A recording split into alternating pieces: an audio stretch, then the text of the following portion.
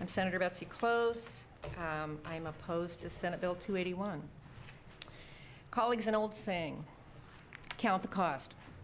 Before you do anything, count the cost. I would urge you to do so on this bill and others we are considering regarding marijuana use. Please consider the other side of this. Having been a teenager when marijuana first appeared en masse in the late 60s, I have seen the devastation of the long-term effects of chronic marijuana use.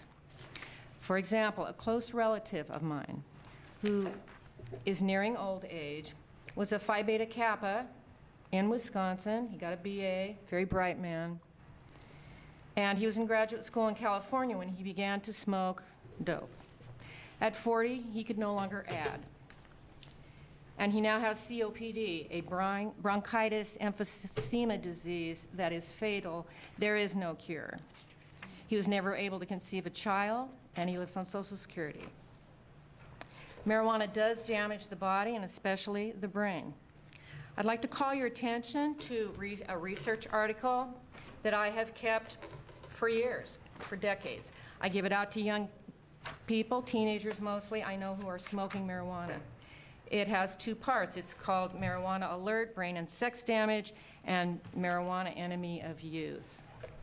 It summarizes research that was done many years ago, but I don't know why it wouldn't be true today because the marijuana is even stronger now.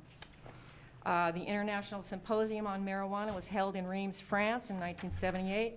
It included 50 researchers from 14 countries. And they presented studies about marijuana's injurious effects on reproduction, lungs, cellular metabolism, and the brain. In 1979, there was a conference in Virginia sponsored by the National Institute on Drug Abuse, which revealed more evidence of harmful effects on the reproductive system. And 3 months later, there was one done, New York University Medical School, dangers caused by chronic smoking of marijuana. Just to very briefly summarize, I know we're out of time.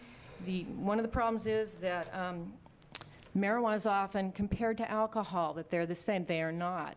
Alcohol is water soluble, if you remember from your chemistry in high school. THC is fat soluble. It is stored in the fat tissues of the body for many years. And the main organ that has fat surrounding it is the brain and also the sex organs.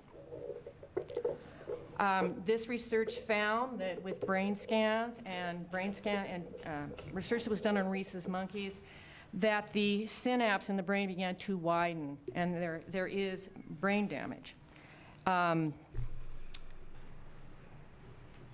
This is all in the article, so I won't go into detail. The reproductive organs are affected. The sperm count goes down. The number of ovaries, the number of eggs that are released by women decreases. That would explain why my relative was never able to conceive a child. And this is all documented by research. So in conclusion, are we going to go from PTSD to COPD? Is that the answer here? It has been said today, let's save the soldiers who fought for you. Does this save them? I'm not sure that's true.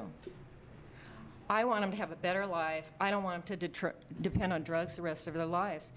I grieve, as we all do, over the rapes, the abuses, the terror of combat. My father was a World War II vet. But are drugs our only solution for our deep problems? Is this the best we can do? There are other therapies than drugs. Are we pursuing those? Are our vets going to be more safe and protected? We have to answer that question. All drugs have side effects. This drug has documented brain damage and sex damage. And that is our decision here. Possible sterility. And lives that never realize the great potential that is in them. And that is the sadness that I feel. Thank you very much.